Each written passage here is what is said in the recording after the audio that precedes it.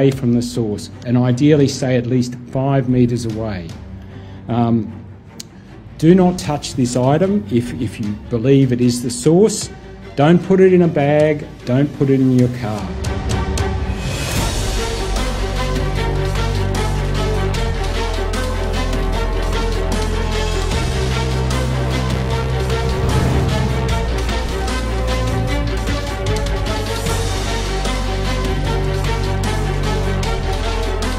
Our concern is that somebody will pick it up, not knowing what it is, think, oh, this is something interesting, and keep it, put it in their room, keep it in the car, give it to somebody else, not knowing what they're actually dealing with. So our concern is to really bring it to the public's attention.